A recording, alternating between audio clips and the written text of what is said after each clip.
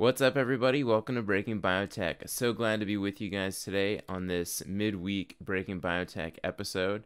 Did not have a chance to get to one on the weekend, but that's okay.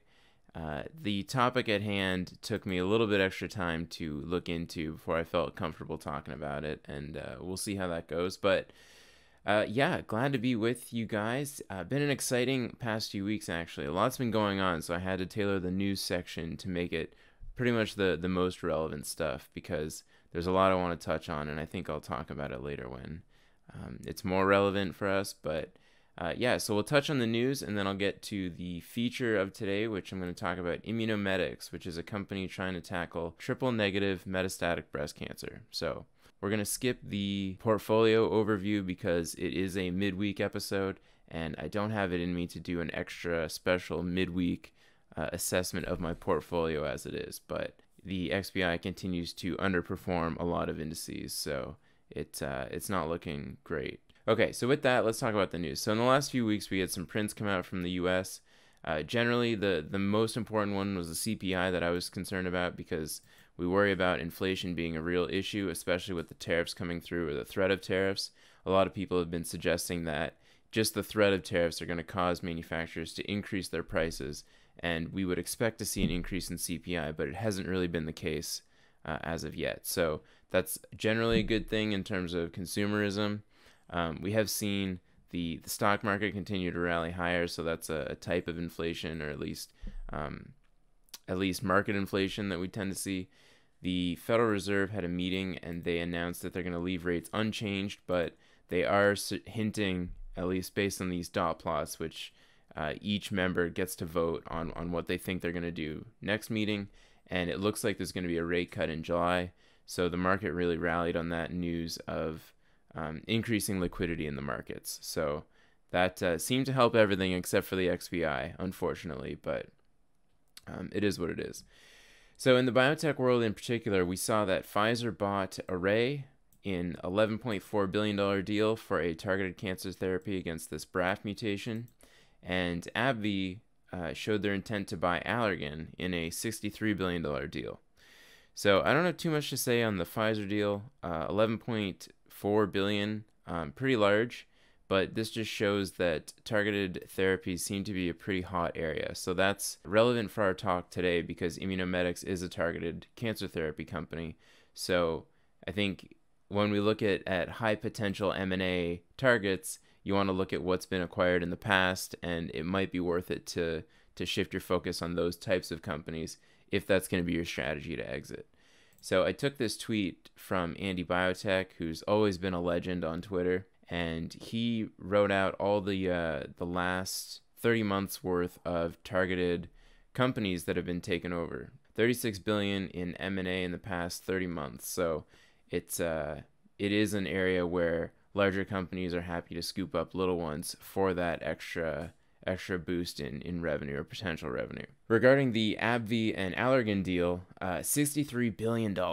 So really the only thing that I have to say is, they see a lot of potential in Botox, and I agree with some of the analyses that are out there that Botox is relatively hard to create a biosimilar for, even though there's other companies out there making a version of a neurotoxin to help with aging side effects. I think AbbVie is pretty much banking on this cash cow continuing to produce results. Otherwise, Allergan doesn't have too much that they can hang their hat on. They have some neurological disorder drugs, as well as some GI related drugs, and a bunch of eye drops. So I don't know. They've had a lot of bad luck in trials, and they have that NASH drug that I was looking into in hopes of shorting the company. And I gotta say, I tweeted that I'm very glad that I didn't short Allergan, because you could really get killed in this game. So the other thing that I noticed is, $63 billion. That could have been spread a lot more thin to scoop up some great companies out there, ones that I would have liked to see get picked up and quit bag holding. But it is what it is. It's hard to tell exactly why the larger pharma does what they do, but it is an interesting thing. All right, so in other news-related stuff, in the NASH space, we saw two events that happened, I think, in the last week or so. But Contravere's CRV-431 decreased fibrosis and key biomarkers in liver disease in some pivotal experimental model, and this is their cyclophilin inhibitor drug. I don't think cyclophilin has been characterized too well in different disease states, so it's kind of a unique area that I really don't have too much experience in, but it's worth looking into. And I say that specifically because the market cap, they're trading at $3.3 million valuation. So if we're looking at the NASH space as a whole, a company that just saw positive data in kind of a phase 1-ish type trial, valued at $3.3 million, it's very, very low valuation compared to the big hitters that we see out there. Intercept, which obviously these are much closer towards clinical approval, but we got to look towards the future a little bit. So they raised cash just after they released this data and then announced this positive feedback from the FDA in response to a pre-IND meeting. It looks like they're going to be able to submit an IND and start a phase 2 trial or something like that.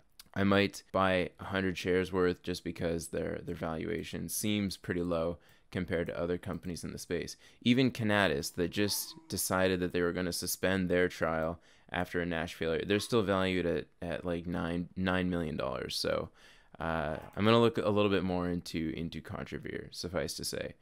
And just for comparison, Viking sitting at a $500 million market cap, Madrigal at 1.52, and Intercept at 2.56. So I think I might do a video to follow up and just do a recap in the NASH space, since so much has changed. These trials take forever, unfortunately, so it seems like it's slow to move, and I feel like I've been holding these companies for a long time, but I think it will pay off in the end. Anyway, let's get to our feature topic for today, which is Immunomedics, and they're a cancer company, market cap of $2.54 billion as of today, trading at 13.28 per share. They have a targeted cancer treatment based on their antibody-drug conjugate therapy. They basically just want to tether something, could be chemotherapy, could be a cytokine, could be a toxin, and they want to attach that to an antibody that's going to hone to a cancer cell.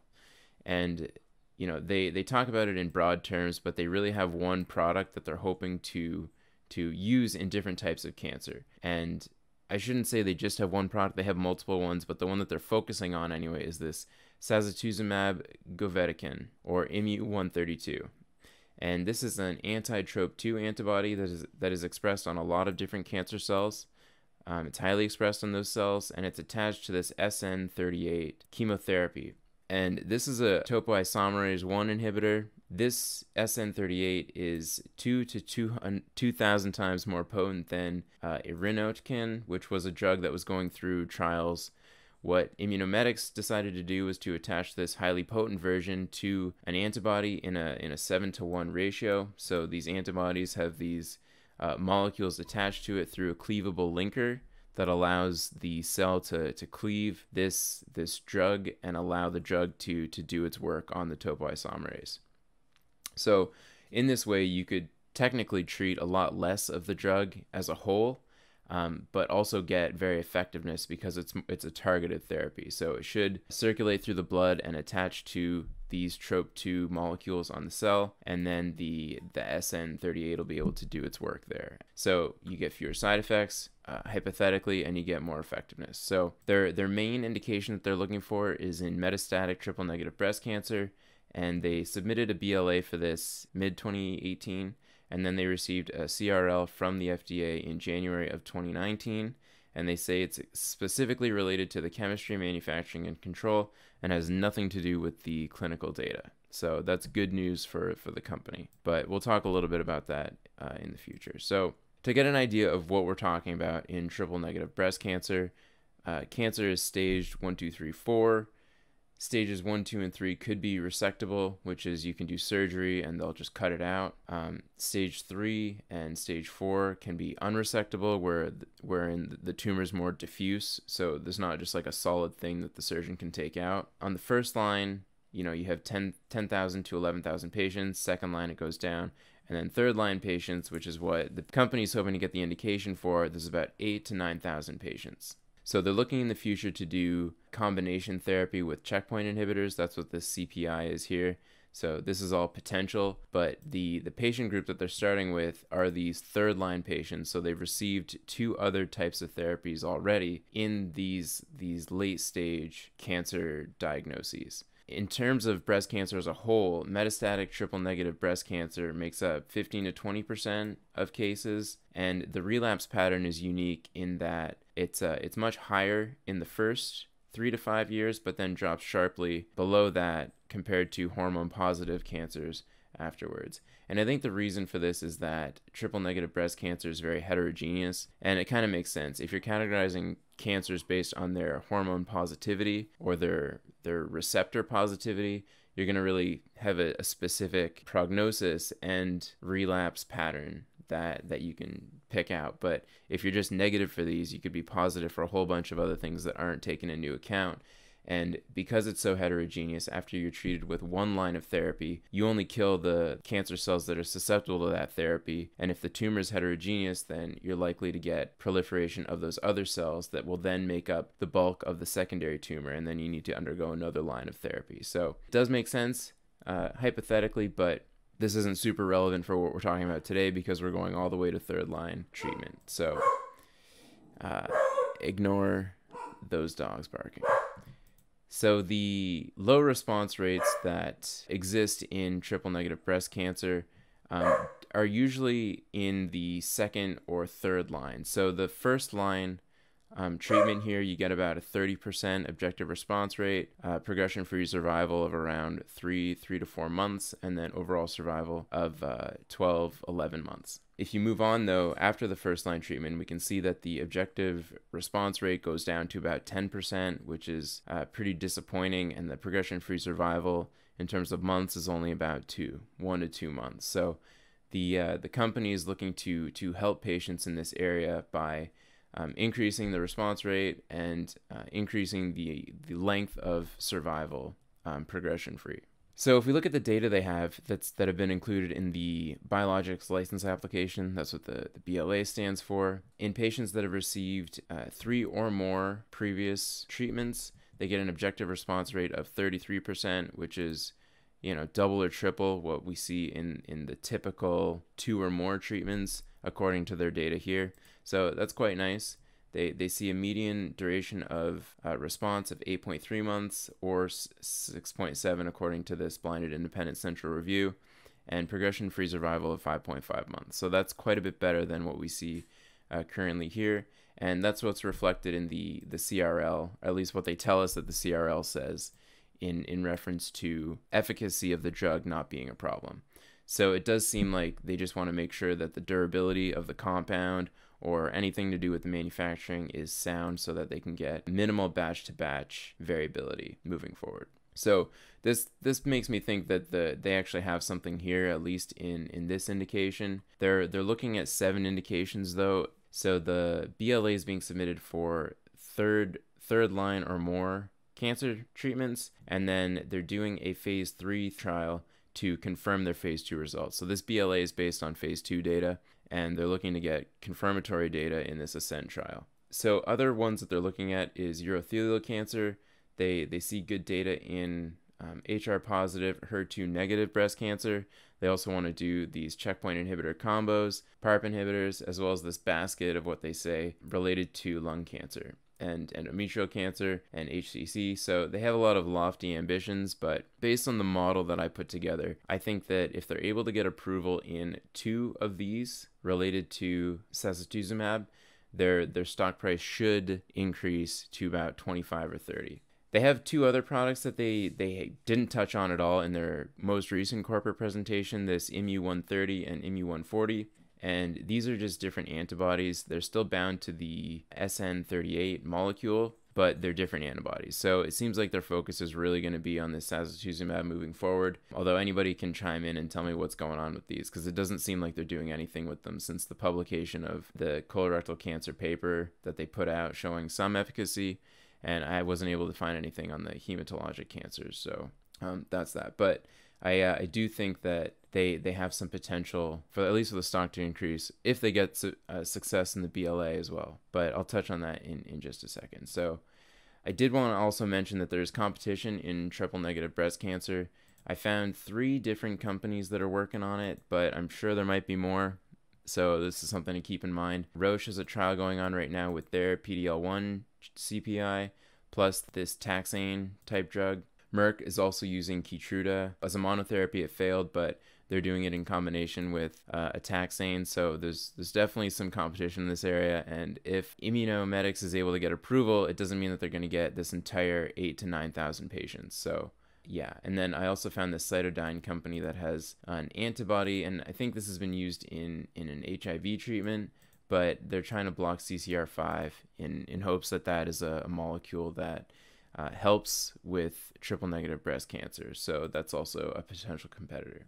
So given all of this, my verdict and what I might do, and again, none of this is investment advice and it's subject to change at any time. There's a lot of things that can go on. The company might need to dilute shares, or there could be more extended FDA issues. But what I am thinking of doing is buying in late 2019 or probably Q1 of 2020. So they're hoping to resubmit the BLA in Q4 of this year. And if that is the case, the longest that it'll take the FDA to approve or not will be, I think, 6 months. They could get a 2-month review, but I think that's kind of unlikely. But in order to, to not worry about that, I'm thinking of buying in early Q1 of 2020.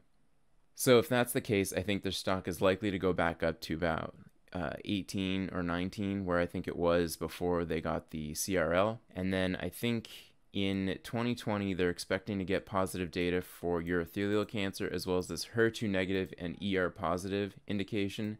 And this would expand the patient population to quite a bit larger than what they have now.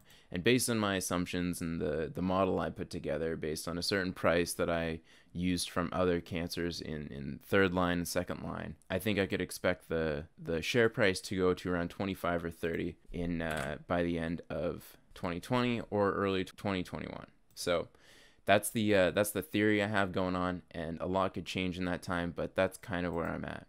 And just to show the data for urothelial cancer as well as this ER positive and HER2 negative, I thought I'd put this up from their corporate presentation. So they say here in urothelial cancer, comparing it to 2nd line, they see a subjective response rate of 31%, which is quite a lot better than the taxanes, and progression-free survival is also quite high. And then if we look at HR positive or HER2 negative metastatic breast cancer, we also see a large improvement with sacituzumab compared to the other therapies. So I think these have a high likelihood of being approved, especially if the original BLA gets approved, and we see that in mid-2020. That's where I'm at with the company. Things to watch this week. Tomorrow is the Q1 GDP announcement, so that's definitely going to be a market mover if it strays much farther than expectations. We also have the G20 in Japan on June 28th and 29th. We've already seen some headlines come in. I think Mnuchin was quoted as saying they're 90% there to a deal with China. I'm talking about the China trade deal that we keep waiting for. Who knows if it's true? It's just really hard to predict, but this could be a big market mover.